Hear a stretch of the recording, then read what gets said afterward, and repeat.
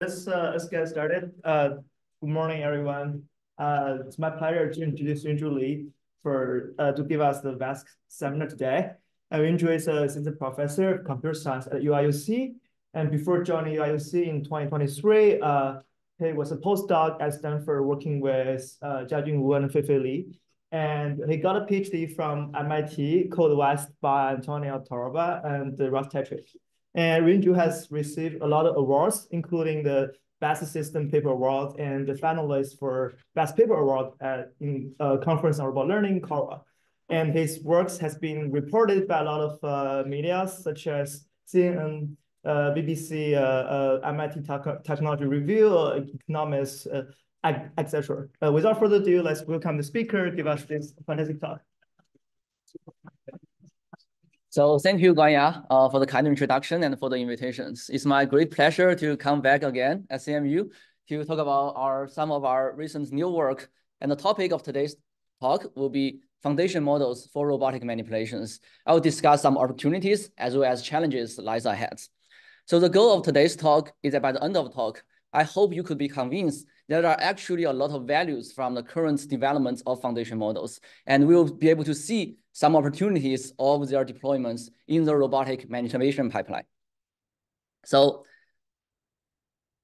recently, you have seen a lot of progress in the field of robotics, in locomotion, in self-drivings, but we still haven't received robotic manipulation systems that can achieve human-level manipulation capabilities, especially in the wild, in the unstructured environments. So for this kind of human-level manipulation capabilities, like compared with what we currently have in the industry environments, what we have are manipulation systems, typically focusing on relatively simple pick-and-place tasks for relatively simple objects. Those are the current commercial systems. Yet what we want the robot to do will be much more than that. We want the robots to work in this unstructured, like household environments, offices environments, to work with objects that are of different type of dynamics, different types of materials. We're also trying to generalize, of course, different kind of instances within different kind of categories. If you look at these images, you actually realize there's a lot of common sense understandings about the task, about the low-level structure of the environments, as well as this high-level planning about what the robot should do, given the current task, as well as the current observations. So today, I'm gonna dive into what are some of the interesting insights we could get from the existing foundation models, and how those foundation models, those insights and common sense knowledge learned from these foundation models could be used in the robotic manipulation pipeline. Especially, I will discuss ways of building some kind of intermediate representations such that they can bridge the gap between the development of foundation models and the actual physical actions that can be executed on the robotic systems. So before we start to talk about how we use it, let's first think more carefully about the definition of what is a foundation models. I feel a lot of people have been using this foundation model to describe a lot of different types of models. According to Wiki, a foundation model is a machine learning model that is trained on a broad data such that it can be applied across a wide range of use cases. So this is a rather vague definition. And currently, there are a lot of models like GPT-4 Segment Anything, Dino. People just all call them foundation models. But for example, if you are thinking about some visual foundation models, if you really be restricted about it, you would expect these visual foundation models to do all the tasks you could imagine in computer visions. But we don't have that kind of models yet. Instead, we have a lot of different foundation models for visions that are actually good for different things. But what they have in common is this very strong generalization capabilities that when you take a pictures using your phone, it can still give you very decent performance in generalizing outside to new scenarios and new images. So today I'm gonna use this broader definitions of foundation models regarded, for example, GPT-4 would be a foundation model, and there will be different types of foundation models for visions. We'll discuss their potential use cases and the insights we could draw from them for robotic manipulation systems. So specifically, today's talk will be discussing opportunities on 3 major sub-blocks. The first one will be task specification, specifically how we can harness the common sense information learned in those foundation models to communicate the task to the robots. I will then discuss what are some of the opportunities we could obtain, especially to give some low-level modeling capabilities, how we can achieve some zero-shot modeling of the environments that give us the right levels of generalizations, especially how we can ground them inside the 3D environments. And the third, I will discuss opportunities on high-level modeling process, especially at understanding the structures, the action conditions relationship between the entities and objects within these environments. So this will be today's talk's overview. So let's start with task specification. Specifically, the question we hope to answer are twofold. Like, what is a task for robotics and how to communicate the task to the robots? If you think about tasks in, for example, self-driving cars or drones, the task specification is rather straightforward. You just tell the robot where the destination is, and the robot should go to that specific destination. But if you look at all the common like household tasks in our environments, describing the task to the robots wouldn't be as straightforward. For example, you tell the robot to fold the clothes. What does that really mean? The clothes can be folded in many different ways. You tell the robot to make the table. The table can also be made in many different ways, depending on what the user's preferences is. So in this case, there's actually a lot of common sense knowledge behind this one very simple instruction, like makes the table. And those kind of common sense information actually learned inside those foundation models. So we are trying to find a way to bridge the gap and harness those informations to command the robots to do different kind of tasks. Specifically, the task we are asking the robot to do is to command the robots using natural language to communicate the task using just like our language. And we want the robots to work and manipulate an open set of objects. Here are just some examples of, for example, like turn open the vitamin bottles, measure the weight of an apple, etc. So use language to command the robots to do different kind of tasks is not new. And actually, there has been a lot of developments, especially actually large-scale like investigations in the industry. For example, from Google's, they have developed a series of work from SACAN, RT1, RT2s. Their general framework is looking like this. You have your language instructions, you have your visual observations, you want to map those informations into the robot actions. They have a lot of PRs. They have been really like trying to claim contributions in this field, which I think they have made definitely very valuable contribution. But if you really look at their performance, you actually feel a little bit of dissatisfied. First, those model obviously has amazing high-level reasoning and recognition capabilities. But when it comes to their low-level skills, you'll be able to see this video. This is actually the first demos that's released on the RT2. For example, the task would be move Volkswagen to Germany. Obviously, the recognition capabilities is amazing. But if you really look at how the robot is actually doing the task, you'll feel they can't even get the pick and place right. Another example is to move the other car to the US. Again, the recognition capability is amazing. It's just this low-level interaction capabilities is really not there. So foundation model is good at doing this high-level reasoning, have this common sense interpretations of the task. And if they cannot do this low-level interactions very well, why not we use some more classic tools in robotics to actually bridge the gap? So specifically in this work, instead of doing everything end-to-end, we take this modularized approach. And the key insights to bridge the gap between foundation model and the robot actions is to use code as this intermediate representation. Code is actually a very nice representation because first, it is multilingual. It is simultaneously large language model generatable, human interpretable, and the robot executable. So this very nice intermediate interface would actually be a pretty like sweet ways to bridge their gaps. Specifically, here's how the systems could work.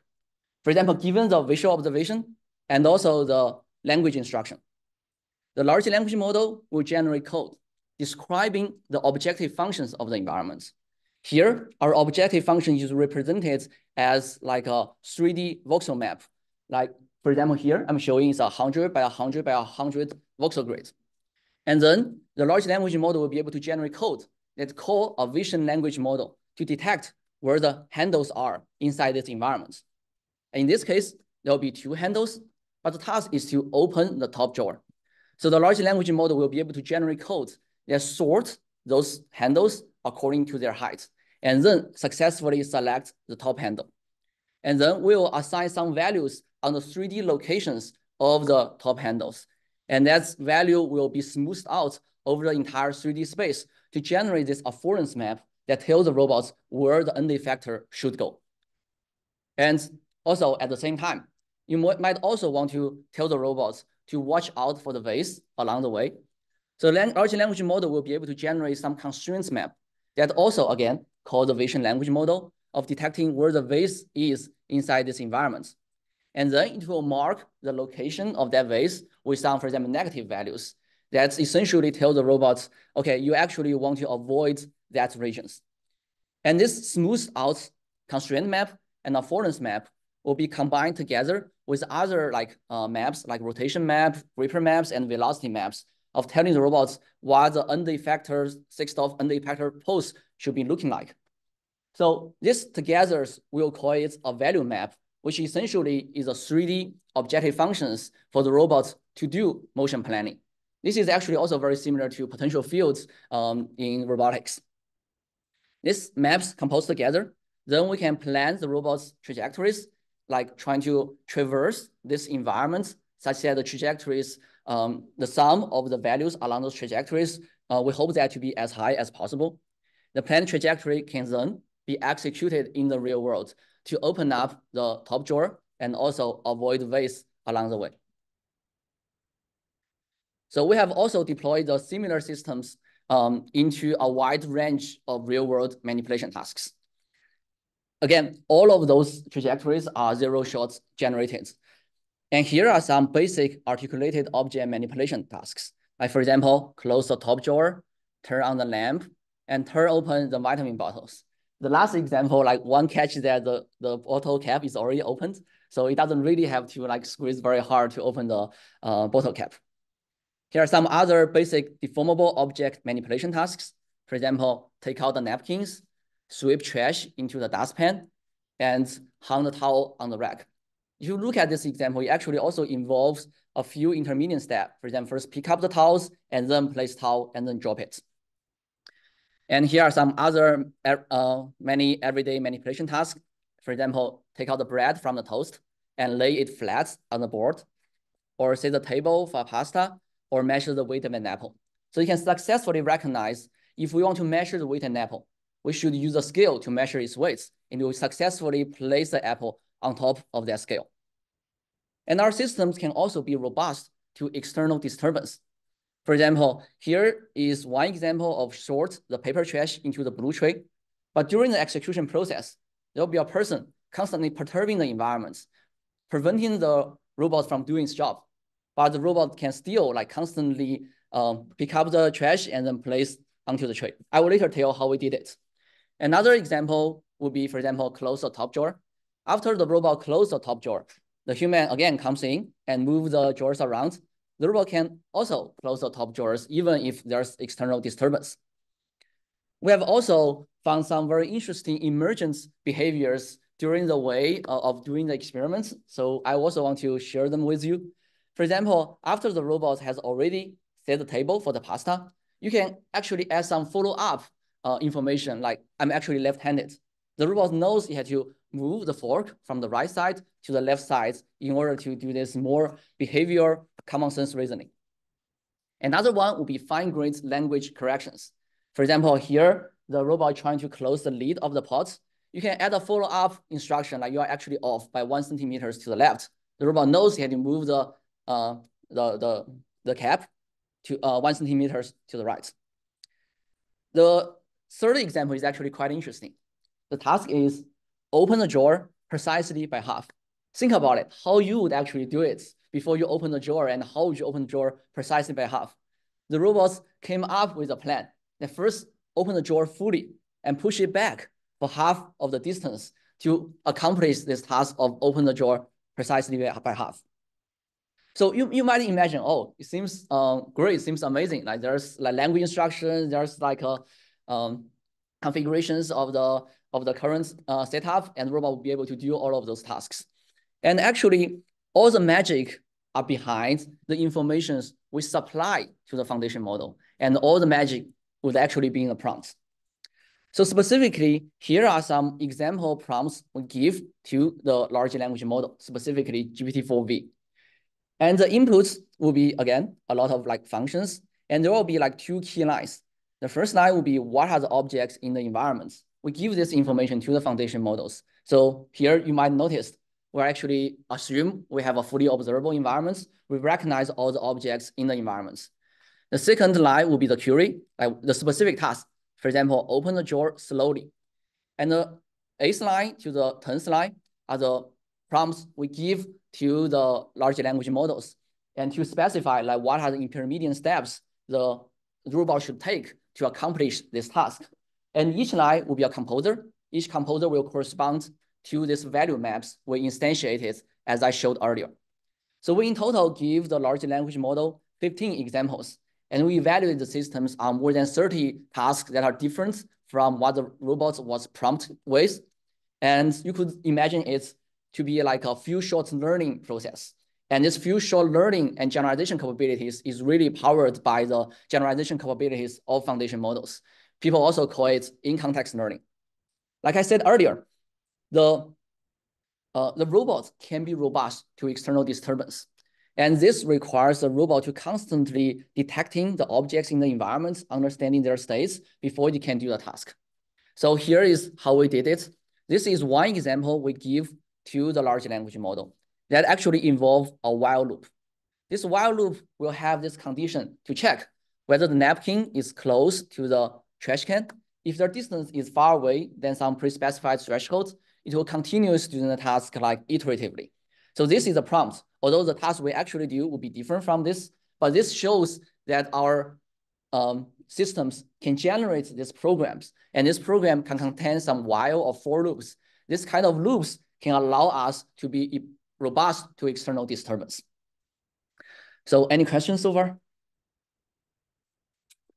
Hey, why is robot so slow? Your videos were 8x. This is mainly due to the engineering practice. So in this case, our main selling point is not to work on very dynamic tasks. If you have noticed, a lot of those tasks mainly involve some pick and place or pick and pull type of motions. So for those type of motions, like our current like slow objects can do those tasks fairly well. But we believe with better engineering, like we could do the task much faster. But in your introduction, you said one of your complaints is that robot skills are still very bad. And moving so slowly is still very bad. You can't say, I now have a skillful robot. So in this case, like we do not intend to solve everything inside this work. This work's main problems that we aim to solve will be this high-level task communications. So if we are building a company, of course, we have to make everything like fast, smooth, and robust. It's just in this case, we believe this slow robots with some crappy engineering, I agree, we could improve upon that. But I believe we have successfully showed the points like this kind of framework allow us to successfully communicate the task to the robot. Okay, thanks. I will continue. Oh, question? What kind of model do you have the objects? For example, the chest of drawers. If I did that, I'd pull the drawer out and fall on the ground. So how does the robot do? You say pull it all the way out. Actually, that's bad. So what kind of model is there of those objects? So in this specific case, like the robot actually pull drawer all the way out. So we have some like force guard, for example, if it has some like resistance from the drawers opening process, it will stop. So there's a catch on it, but yes, the robot doesn't know that. So the robot will continuously have some kind of follow-up to continuously like move the drawers out until a point that, for example, if it violates a force guard, it will stop. That's the model. Yes, that's the model. Question? Just want to follow up on Chris's point. So like in general, this phenomenon of like very slow behavior is something you also see in other like LLM-based demos. For example, from Google, they like 10x speed up all their demos. What is the real bottleneck? Is it querying the LLM that's so slow? Is it doing like actually calling a low-level motion primitive? Like what part of the stack is the engineering trick that will make it actually more real time? This is actually a very good point. So currently, our main bottleneck is definitely not on the querying of LLM. Because in the end, what we query will only be once. We only query the large language model once. And this large language model will generate this code. And this code will generate this value map. So the mapping from the language instruction to the code is where we call the large language models. So we only call it once, given this kind of language, this task specifications. So that's not the bottleneck. The bottleneck, I believe, will still be our engineering of the robots that could, we could potentially move the robot faster. Another major bottleneck, I would say, is the calling of the vision language model. So although we only call the large language model once to generate this program, but the program will repetitively call the vision language model to detect objects in the environment. So that can slow things a little bit. In this case, we were using OWL-VIT, which is reasonably efficient, but I believe some better versions nowadays already exist. Mm-hmm.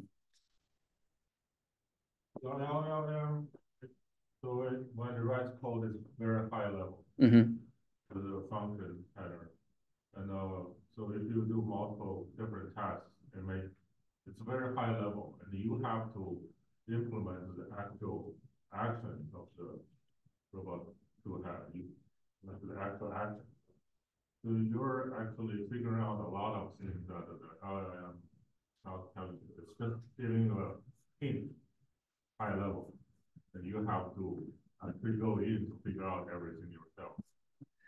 Actually, the output from the large language model is not very high level. It actually generates the code that can be executed directly by the robots.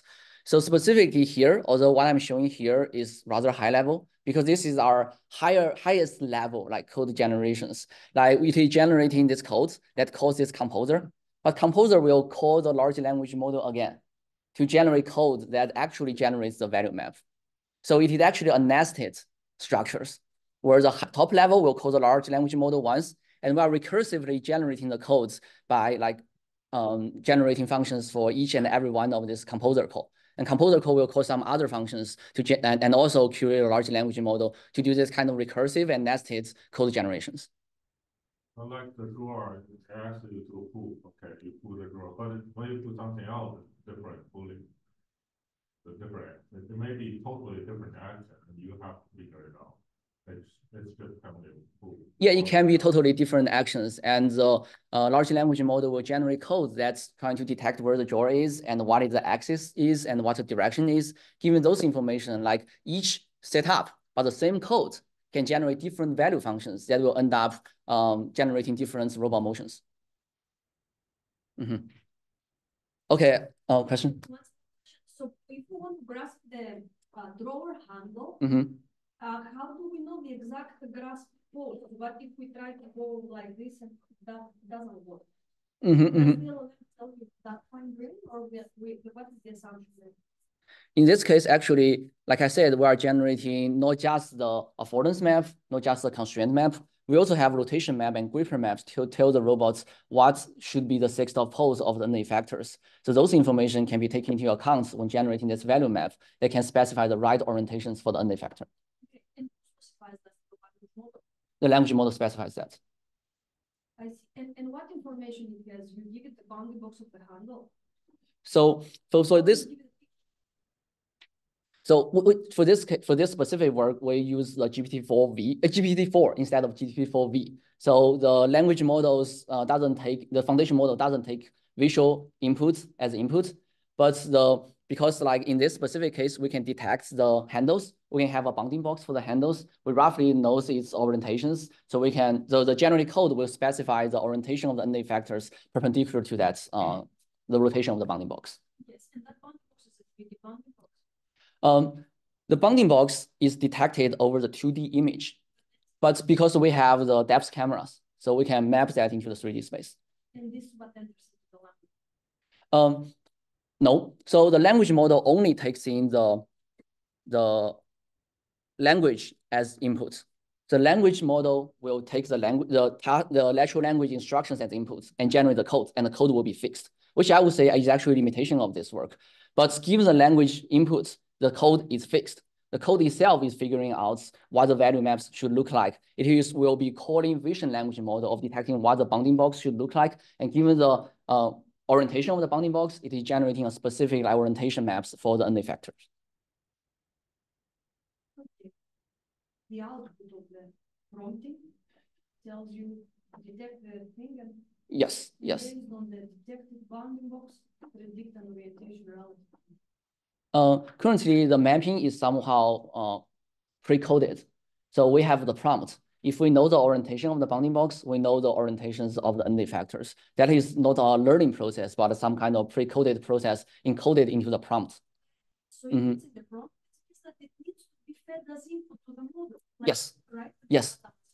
Yes, that was part of the prompt to the foundation model. Yeah. So I will continue. So for this specific work, the key insights is to use foundation models to harness the common sense knowledge learned in those foundation model for task specifications. And we use code as these intermediate representations to bridge the gap between foundation model and the robot actions. Because again, this is simultaneously large language model generatable, human interpretable, and robot executable. It allows few short generalizations. Again, you have to give the foundation model something to get something back. So we have to give it examples. So this is actually a few short learning process. And there are limitations. The first limitation is actually very limited in terms of spatial resolutions. As you have seen earlier, like we only like detect where the object is and return a smoothed out 3D value map. That is very limited in the resolution. Currently, we also is limited in terms of the dynamics modeling. So currently, when we plan the robot behavior, we typically only consider the kinematic constraints of the robot arm. We do not consider the dynamic constraints of the environment. So that is actually another very important missing piece. The third one is we assume like all objects are somehow observable. There's no exploration process inside this case where like we already supply the foundation model with a list of objects in the environment. And last, currently it's lacking feedback to the foundation model. Like I have answered questions earlier, the generated code is fixed given the natural language instructions, which is another very important limitations of this work. So in addressing some of these limitations, we'll go down to the following two works is on how we can use like existing foundation models for this low-level modeling of the environment, as well as high-level modeling of the environment to give you better spatial resolutions and allow the robot to be able to explore the environments to alleviate these assumptions on full observability. First is about low-level modeling. The key questions we hope to answer is that how can we generalize over pixels and ground those information in the 3D space, which I believe 3D is extremely important for real-world physical interaction tasks. Here will be some examples. Here will be a human. There to like organize the shoe. You realize there will be like some dynamic movement of the shoes on the rack. And also the movement is also 3D. It actually moves not just in a planar space. And also when you look at how the human is organizing the shoe, the humans are not organizing them in a random fashions. There's actually a rich semantic requirements when you organize those shoes on the rack. There again has been a lot of like interesting and important developments in the visual foundation model domain, like segment anything as well as Dino V2. But most of them are still inside this 2D space. And in this work, we hope to develop this field representation of the environment that is simultaneously 3D, semantic, and dynamic for the robot to do the downstream manipulation tasks. Here's how the system works. Given these 2D observations of the environment, like specifically multi-view, like visual observation of the environments, we'll first using those foundation model to obtain features, obtain segmentation masks from the input to the image. And then we'll project those informations into the 3D space. Specifically, we leverage a field representations. Like for an arbitrary query point in a 3D space, we will aggregate the informations from multiple viewpoints, and those informations will be composed together to obtain this 3D field representations. And this 3D field representations will contain the geometry, like the 3D information, as well as the semantic information.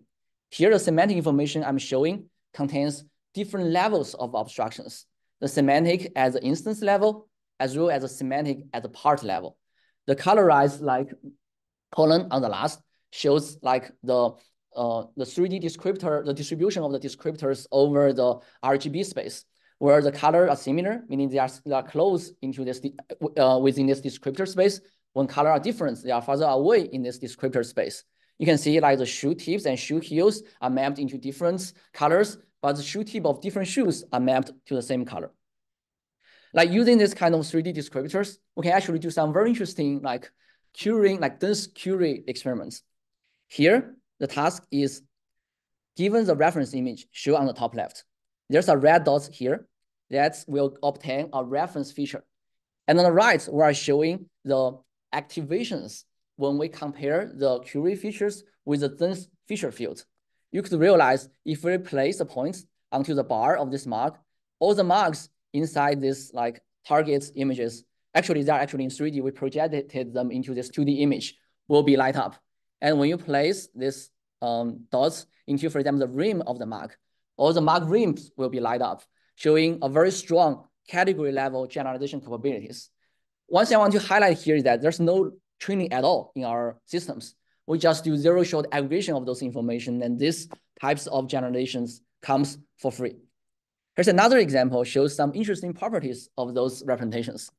Like if you move this red dots, like on the inner circles inside of this place, you realize like the activations actually captures this kind of rotational symmetry of this place. You will be able to have activations maps that is circulars on the target image. So I would call it both a feature and a bug, depending on how you want to actually using this kind of correspondence informations. And the third example I would say is actually rather interesting. If you place this dots onto the head of this fork, you will realize the head of the fork in the target image is light up. You realize that target image and the input image, they are actually very different in terms of their context. And the target image is actually in simulations.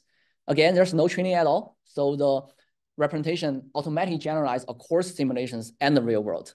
If you place the dots on the head, or the head light up, but as soon as you move the dots onto, for example, the bar of this fork, and all the bars, not only on the fork, but knife will be lined up. This shows some very fine grains like distinctions between the bar and the heads of different utensils. And this it can be very helpful for you to do the downstream grasping or you task. Question? My eyesight is still bad. Is the fork on the hexagon plate not really a fork, so it's not lit up or something? What's going on? That's a very good observations. It's not light up. Partly we assume it's because the fork is placed on the surface of this plate, which indicates a different context compared to the query image. So that's why it didn't light that up. So this is like context dependence descriptors that is not only consider the local geometry, but may also consider some like border context. Question? So it's all about dynamic. So it's about Dino V2's performance, and we aggregate them into this 3D space. So we are guaranteed it is like, for example, viewpoints equivariance. But the original, for example, Dino V2, if you change the viewpoints, the feature can change to some extent. Yeah, because so it's not about it's just Dino V2. Yeah, Dino V2 not working. And the reason we assume, we hypothesize why Dino V2 wasn't working is because of the context. Yeah. And for example, if you move the dots into the head of the knife, also only the knife heads will be light up. But as soon as you move the dots into the body of the knife or the body of other utensils will be light up. How would these results be different if somebody didn't aggregate in 3D, but just would fire down between different viewpoints and just, you have the query 2D point on the left and you find the correspondence heat maps on the right? Yeah, what we found is that without this kind of aggregations, the results will be much less stable. Now we aggregate everything into this 3D space. So if you just query on the 2D, depending on what kind of viewpoints you have, it will be very, very fuzzy locally. It will jump a lot. So this 3D aggregation gives you the stabilities and grounding over the 3D geometry of that object. So this means that you assume that you can see the thing from multiple calibrated viewpoints and you extract them and you average them in a 3D feature map, and then you project it back down to the images to show those 2D images. Yes, exactly. I see, but it would be nice to show them side by side, the aggregated and non-aggregated heat maps, right? Yes, you are right. We will add that type of results later when I'm showing some additional results. And how? We have 4 viewpoints. Okay, and because we have this kind of like dense descriptors describing different part of these objects, so we can actually not only do correspondence spatially, but we can also do correspondence temporally. Here we are showing like you can select a few key points on the shoes. You can actually nicely track the movement of the shoes over time. So that gives some kind of dynamic properties and dynamic characteristics for the representations. And here I'm showing a representation that is simultaneously 3D, semantic at different levels of semantics, abstraction levels, as well as the dynamic property of the representations. Now we can use these representations for some control tasks. So specifically in this case, we consider some target image. And the target image you are seeing here is actually a stylized image using this Van Gogh type of style.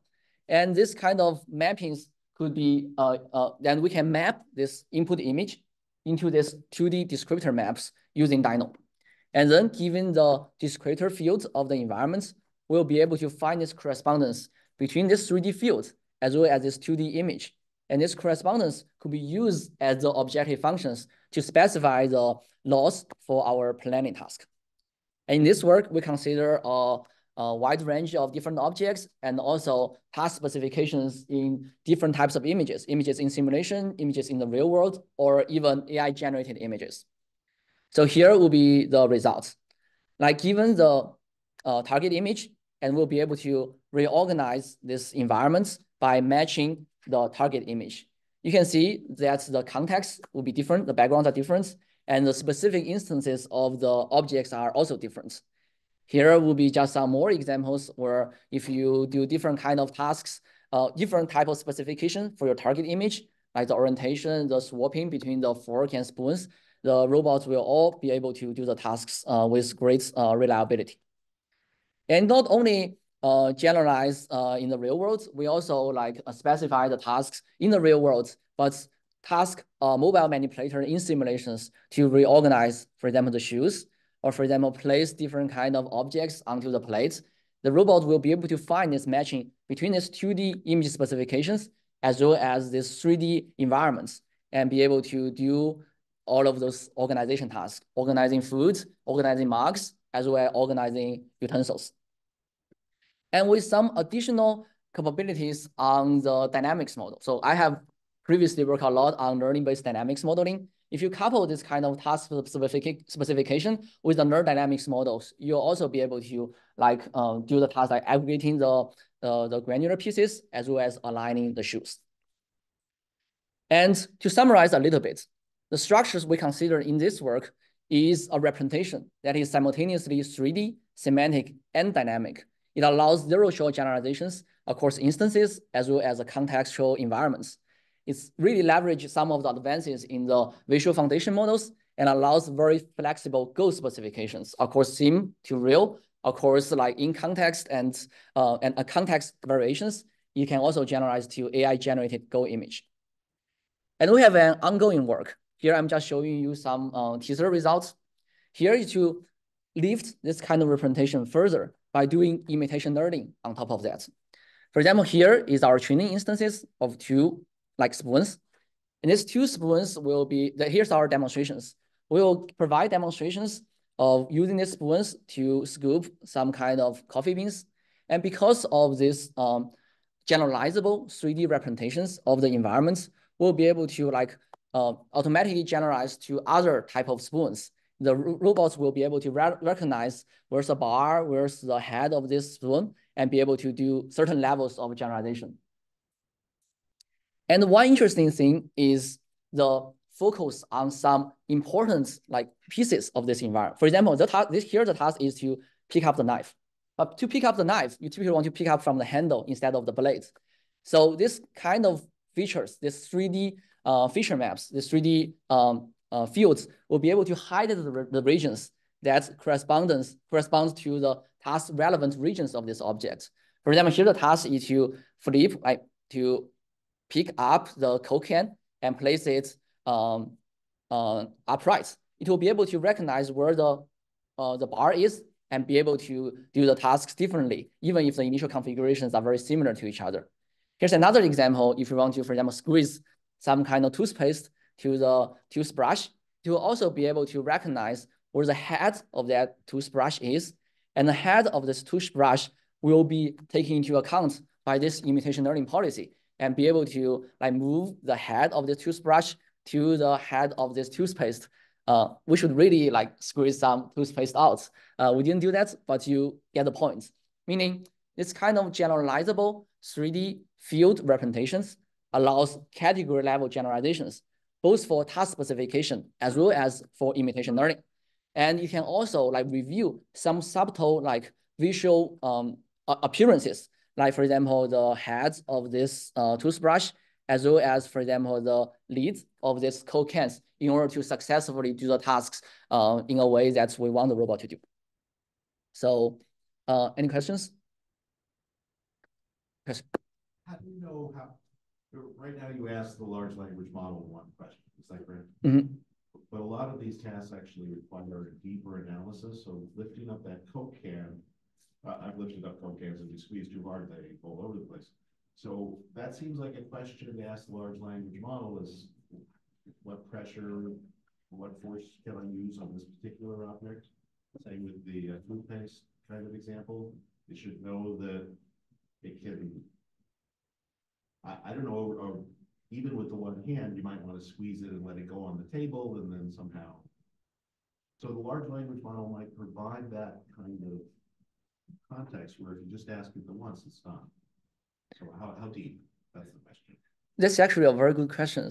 For this specific work, we circumvent that questions by using imitation learning. So this imitation learning are a few demonstrations that allow the robot to know what should be the right ways of interacting with environments instead of prompting the large language model to give this low-level guidance. But I do believe the large language model can actually give some low-level guidance and understanding of the environments. For example, we have a lot of common sense about objects like physical properties. If we see a glass like cup, we know it's fragile. If we see, for example, a Coke can, we know it's slippery. If we squeeze it too much, it will slip out. So there's a lot of common sense information about those low-level physics and low-level ways of interacting with objects. Those haven't really been harnessed out.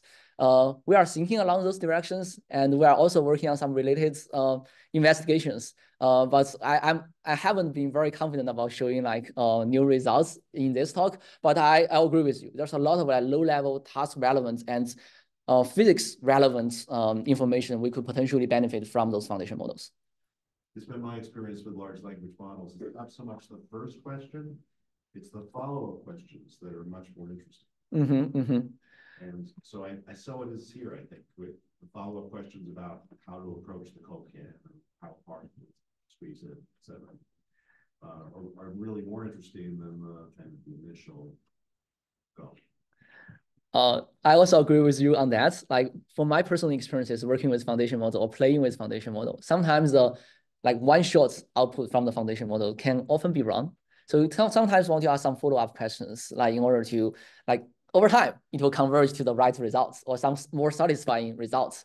But this process, I would say, involves some like sequential decision makings, because what kind of feedback do you give to those foundation models? That's our questions. And in what way to give that feedback such that it can converge? Like we should have these intuitions. Like we are trained to work with foundation models by playing with foundation models. So how we can do this autonomously? I think that's actually a very interesting question. What is the 3D representation that you are using, that you are showing in these videos? Specifically, in this case, what we are doing would be exactly the field representation I showed earlier, which is 3D, semantic, and dynamic. It's just the learned policy will be able to highlight different regions of this object. For example, this feature allows us to highlight the lead of this Coke can, such that we could like, the policy will take that into account, that amplifies the relevant information on the objects for the policy to generalize to different initial configurations. Mm-hmm. Okay, I will go to the third piece of today's talk in regarding the foundation models opportunities for robotic manipulations. And third one will be this high-level modeling. And specifically, what we are thinking about this CAM foundation model help us understanding this larger scale structures of the environment, such that we'll be able to understand the object-object relationship as well as the effect of your actions.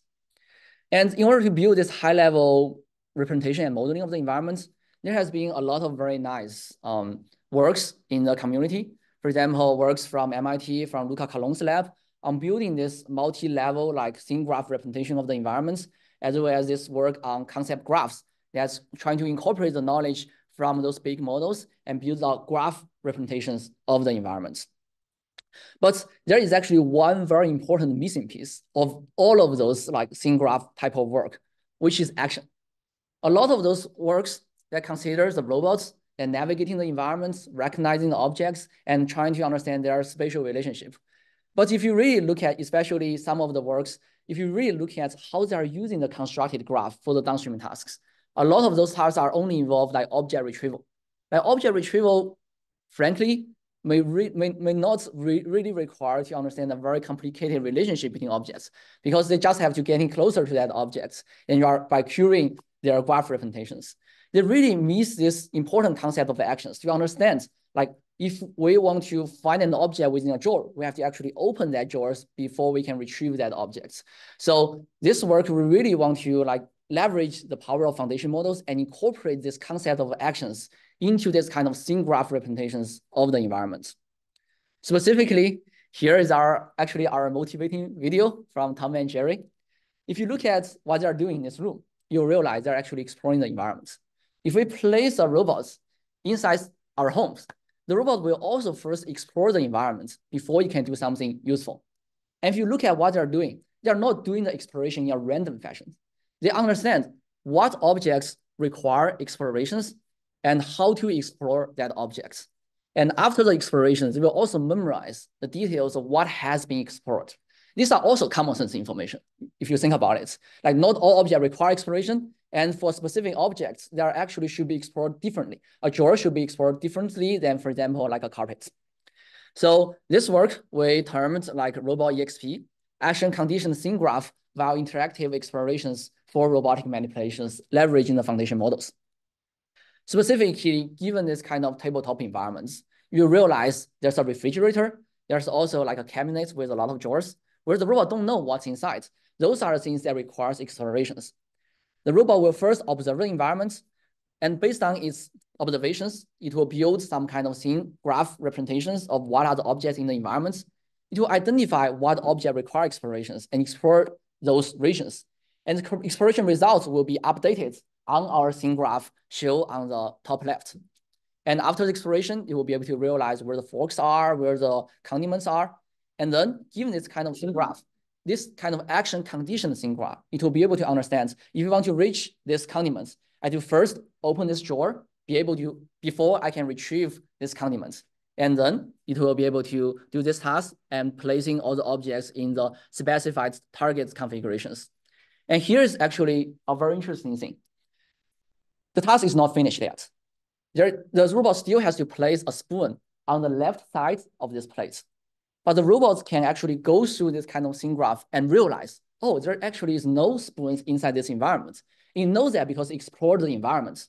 So it will actually ask human for help. A human will come in, place the spoons on the left side of this plate.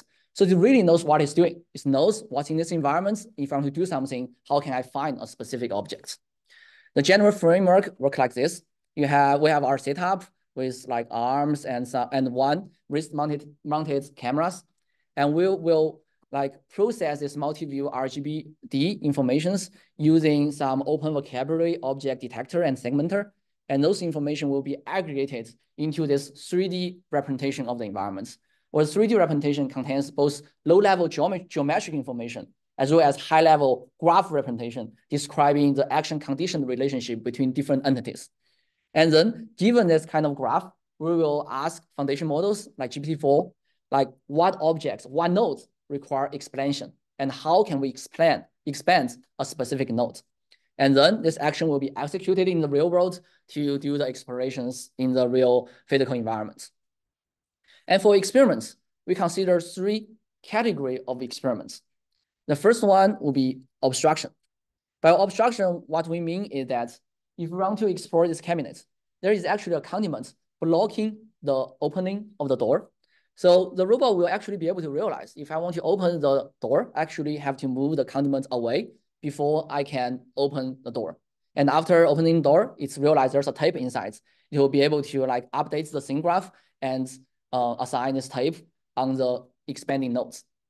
And after this kind of explorations, it will understand what's inside each drawers and each cabinets. And we will be able to have this very nice low-level like representations, like memory of the environment. We could curate, okay, what is actually cabinet 1, cabinet 2, condiments, and also the hidden tape within this cabinets. Because we explore it, we know where its locations. We'll be able to place it inside those cabinets and also the drawers. So this is for obstructions. The second set of experiments we did was for recursive reasoning.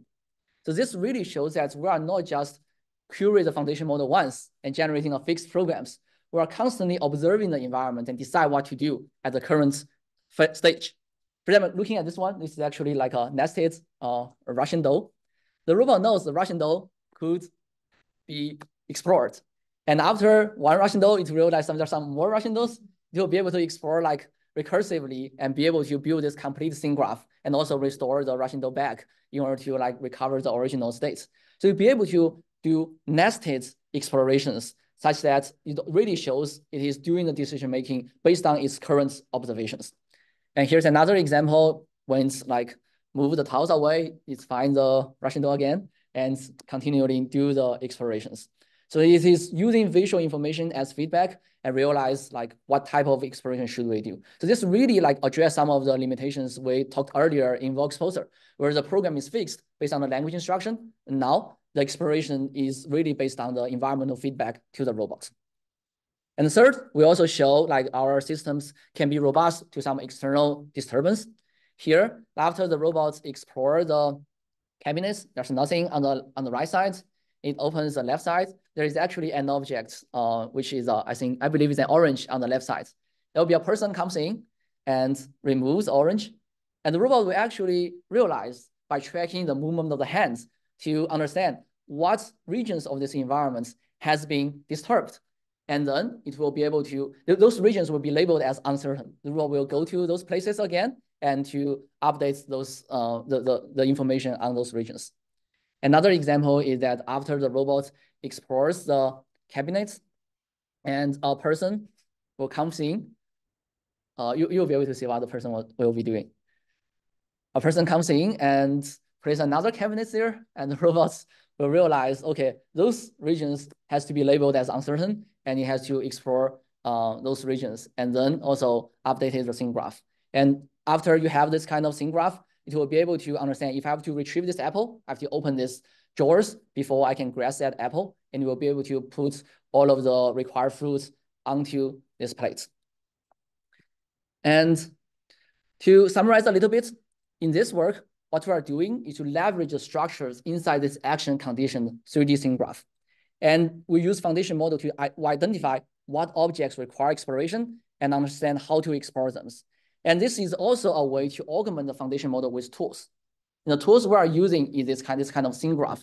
Like instead of like just ask foundation model every step of what to do, we have this scene graph that will allow us to summarize the information from the environment for the robots to do like interesting downstream manipulation tasks. So far, what I have discussed are opportunities of using foundation models in 3 different sections. A question? Mm-hmm. So how do we know when the object will be an obstacle on opening the drawer versus it's still in front of the drawer, but slightly more in front, and then it's not an obstacle? So how can we tell us that? That's actually a very good question. So like in this specific case, what we did was purely relies on the output from GPT-4V. If GPT-4V tells I have to remove this continent before I open the drawers, we do that. If it makes mistakes, I will actually think like it will fail. And this GPT-4V in the examples and also in the input, does it use qualitative language descriptions like all the condiment is in front, or it uses XYZ locations? I have a condiment at this XYZ and the drawer is there and so on. That is actually a very good point. We actually use these visual observations to query the GPT-4V, because we have this low-level memories. So we'll have segmentation mask. Those segmentation mask will be taken into account and consider whether there will be some kind of obstruction relationship. Oh, it's a GPT-4V. Yeah, GPT-4V, yes. So just ask. Yes. So it's a 2D image, it's not 3D there. It's 2D image. Yeah, but because we have wrist-mounted camera, so you can move around, so you can have different kind of viewpoints. You can actually query multiple times if you're uncertain. So go back to the graph representation. Like the one showing like a tape inside the door. Okay. So like well, I guess I was referring to the one like we're showing like point clouds of the like tapes in the drawer like. So like if the robot like observed that like tape like by like opening up the chest, right? Like so maybe it registered that tape would be somewhere outside of the chest, right? And then it pushes in like then it like registered that kind of information. Oh, that will involve some online tracking. We didn't do that. We just, if I see it and I will know it will be pushed back, or we will update because we know how far we pull the drawers out and we know how far we push it in. So we'll just instantiate the objects, observations into the closed, the regions after the drawers is closed. The second question I have is like when the human removed like a cook right from the drawer, right? Like I guess like why is it the case that the robot can't just like observing like the human taking this out of it, right? Like just know that that object has disappeared from the ground. Because it looks like in the video, right? The robot is still trying to like open the drawer, explore, and then update it. That's a good point. That will also involve some real-time tracking. You want to track the movement of the code cam before you know it's actually been moved away. So here we only detect, okay, that area has been intervened. So that area has been labeled as uncertain. So we explore that environment again. Question offline. Yeah. Okay, so I will very quickly summarize some of the challenges I still see in the area of foundation models, specifically in its understanding of geometric, physical, and embodied interactions. This is actually a very interesting example. I know the text is a bit small, so I will repeat what happens here. The left image, you give GPT-4V an image, and you ask it, which angle is larger, A or B? The GPT-4V told us actually angle A is larger than angle B, which is incorrect. For the second examples, you ask which one is longer, A or B. This is a very, very simple task. But the foundation model just tells us they are of the same length. This is probably because it is very familiar with this kind of visual illusions of this, which one is longer or shorter. So it just tells it's the same. And also Sora, absolutely amazing, very amazing video generation results. But if you really look into understanding their geometric consistency, you will actually find out, okay, some of the projective geometries are actually incorrect. And also some other more embodied interactions. This is what we are doing in the lab. We are querying or stress testing the capability of the foundation models. Here, the task is given this kind of cabinets. Here are some directions you could potentially explore. You could interact with this handle of this refrigerators. Like which direction should you pull? GPT-4V just said yellow and green and yellow. So random. So supposedly this is actually a very, very simple task. You thought, okay, this is very simple. We can look at it. So we know like you should just pull it along the directions that's perpendicular to the surface. But the GPT-4V just don't understand those kind of physical interactions. So in addressing these limitations, its lack of understanding about the geometric, physical, and embodied interactions, I believe it's extremely important to couple the foundation models. For example, with action condition dynamics model, which have always been developing in our lab of trying to learn dynamics of the environments for complicated objects, for complicated physical interactions, for the robots to plan its behavior, to make interactions with the environment. So this understanding about dynamics, I think, should complement what our current foundation models is doing. And even for Sora, it is amazing, but it's not action conditions. So the use of Sora in robotics is still uncertain. So how to inject this concept of actions is actually one very important question. And second question is the understanding of the tactile or some other modality of the information. Current foundation models consider for them visual information like language informations, But for physical interaction, touch can play an extremely important role. Like during my PhD, we have a Nature paper that developed this tactile glove. And we already reproduced like similar sensors at UIUC and attach that to this robot fingers. They'll be able to give you dense tactile information on the palm area. Here you're trying to understand like the in-hand state of this rope when you, for example, trying to stretch it. And here is actually the tactile signals we are getting from the reproduced tactile sensor. And also another thing I think could be very important is not just to do reinforcement learning from human feedback, but to do reinforcement learning from embodied feedback. This is a work I really like here at CMU. You're trying to use this robot arm to go around and open all different kinds of drawers and doors. So I believe be able to have this embodied interactions in the loop of the training process for the foundation model is extremely important to endow the existing foundation models with this geometric and interactive understanding about its actions. So last, I want to thank all my collaborators on the work I've shown before. Without them, it will be impossible to do all these works. And this will be the summary slides, and happy to take any questions.